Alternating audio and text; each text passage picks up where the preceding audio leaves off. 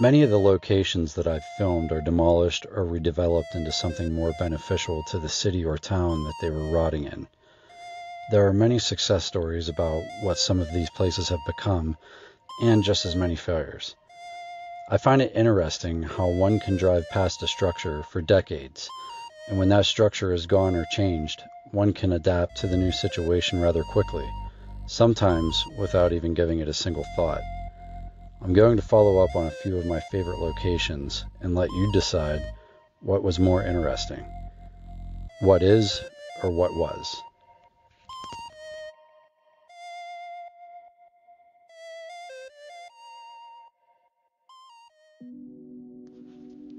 Mercy Hospital was conceived under the name of Mountain City Hospital to serve as a second hospital for the city of Altoona.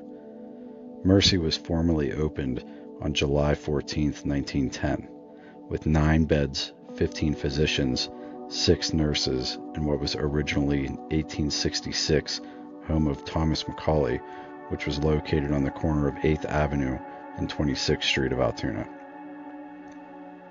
Mercy also operated a school of nursing, and by 1927 the hospital had grown into 180 beds. In 1935, while facing financial difficulties and at the request of the hospital's board of directors, Mercy came to be managed by the Sisters of the Holy Family of Nazareth of Pittsburgh. From that point, the hospital experienced major expansions of its facilities, including a B wing that opened in 1962, a pavilion that opened in 1978, and another expansion in 1991. Its School of Nursing closed in 1985, and the hospital instead affiliated with a nursing program located at a nearby St. Francis College. In 1996, the Sisters of the Holy Family of Nazareth sold the hospital to the Sisters of Bon Secours, at which point it became part of the multi-state Bon Secours health system, and changed its name to Bon Secours Holy Family Hospital. In 2003, the Sisters of the Bon Secours withdrew their sponsorship of the hospital, although the hospital remained as a part of Bon Secours health system, as merger talks with the Altoona Hospital began to take shape. The 2004 merger between Altoona Hospital and Bon Secours resulted in a 2-hospital campus system that included more than 20 affiliated companies. In 2010 and 2011, some outpatient services were moved to a new $16 million Station Medical Center, and additional expansion of the Altoona Hospital campus was initiated by the purchase of an $18 million renovation of the formerly state-owned Altoona Center at Howard Avenue and 4th Street. In 2011, with a decision having been made to close the Bon Secours campus and consolidate existing services at the Altoona Hospital, Bon Secours Health System withdrew as a partner of the Altoona Regional Health System, thereby ending 76 years of the Catholic involvement in the area hospital administration. The 7th Avenue Bon Secours campus officially closed on March 28, 2012.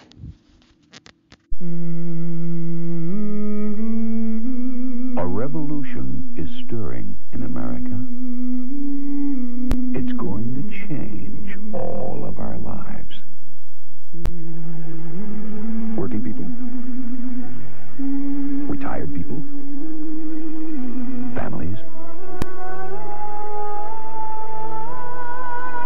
people alone,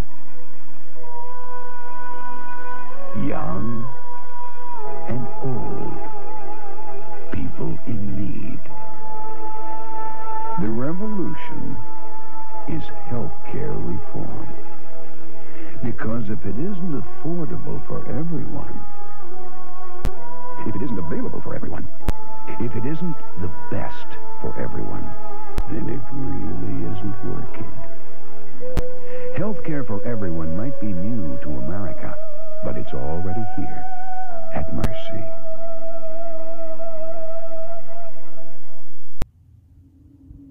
Growing up in Altoona, there were always, the 3 hospitals. There was the Altoona Hospital, there was Mercy Hospital, and then there was the VA Hospital. And Mercy Hospital, or Bon Secours Hospital, was a decent hospital. It wasn't, falling down or anything. So I was kind of surprised to see it shut down and sit abandoned for a couple years. And luckily I got in there and got some footage before it was completely renovated into the success that it is, or is about to be today. But before I show you that, let's check out what it used to look like on the inside.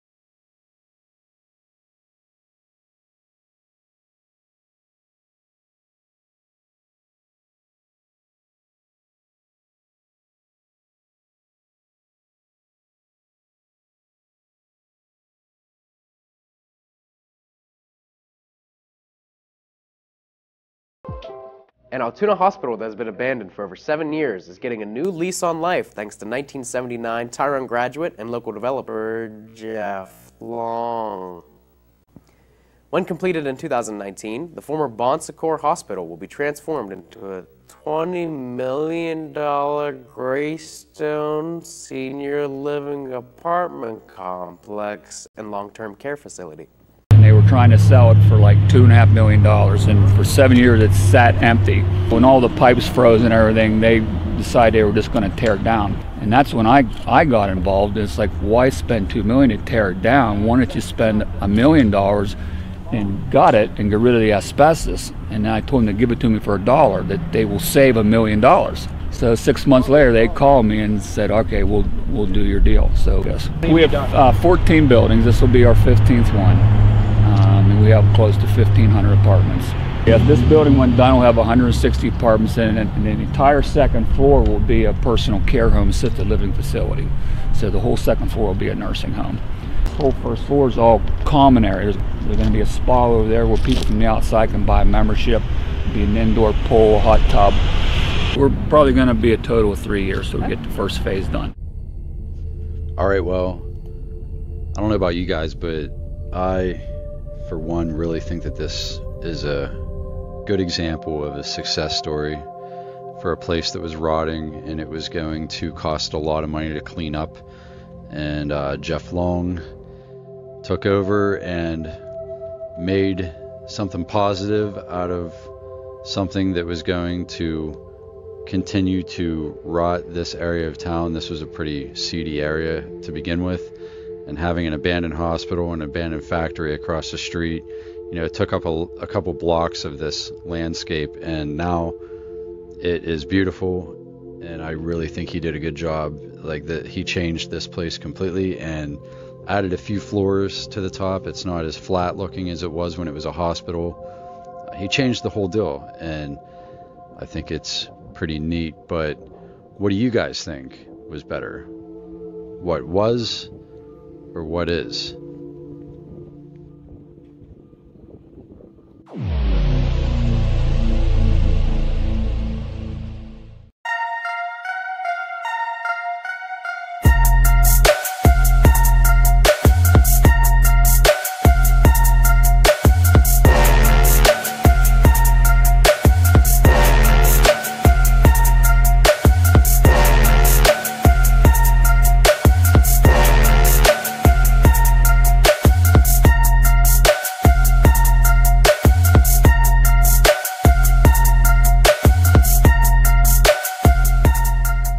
Check it out, man. I mean, this merch is like really sick. Check me out, bro.